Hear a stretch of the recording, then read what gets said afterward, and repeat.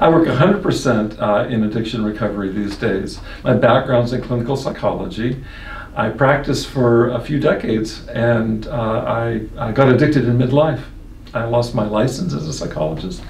I was a tenured professor, and I lost that. It's hard to do that. I found a way to do that in active addiction, and spent the last 10 years, first of all, getting into recovery, and then my work has just naturally gravitated towards what I'm doing right now, and that's all I do.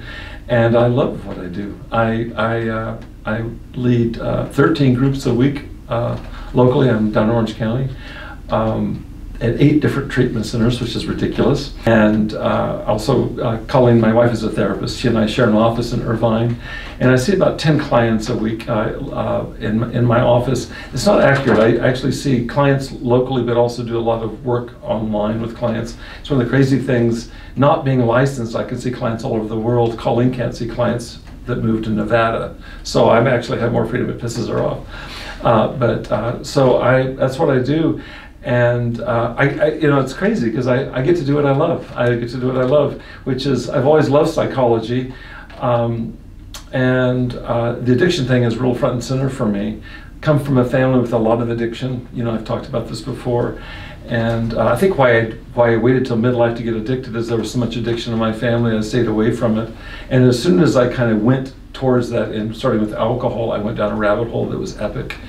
And that's been a painful thing to realize, but I care a lot about it, and there's a sense for me. I've got some real casualties in my family owing to addiction, and I don't even count myself in that. Obviously, I've been through a lot in terms of professional loss and personal loss and so on, but it's really meaningful to me. Like when I help others, it's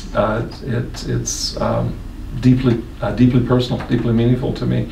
One of the things that clients tell me, and I think it's true, they go, we meet with people that know a lot about addiction from the outside, but we don't meet with people that know about it from the outside like you do, Dr. Bob, and from the inside. And what they mean by that is just knowing what it's like to get addicted, what it's like to lose face with yourself and with everybody you love, how difficult recovery is, all of that. And when I sit with my clients that I work with each week, they know this, and I'll sometimes say it in different ways, but I just feel like we're in the soup together, and they know I'm not kidding.